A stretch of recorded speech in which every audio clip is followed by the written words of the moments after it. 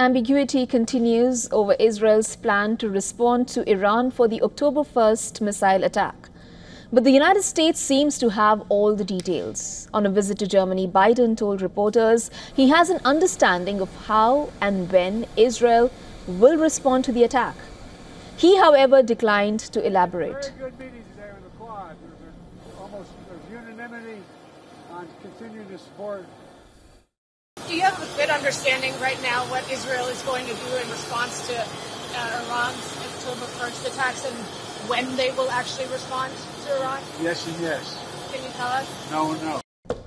Biden's statement comes a day after reports suggested Israel has decided to target it could potentially strike in Iran.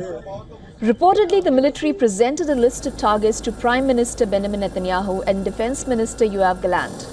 A source quoted in the report said that the targets were clear and now it is all a matter of time when the strikes will be carried out. Another source said Netanyahu told Joe Biden on call that Israel's retaliation will not include strikes on non-military sites.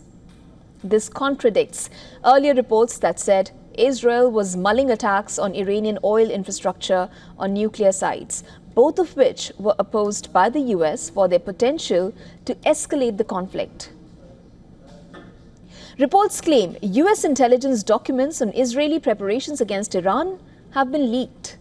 As per the allegedly leaked papers, Israeli Air Force conducted large-scale exercises simulating strikes on Iran.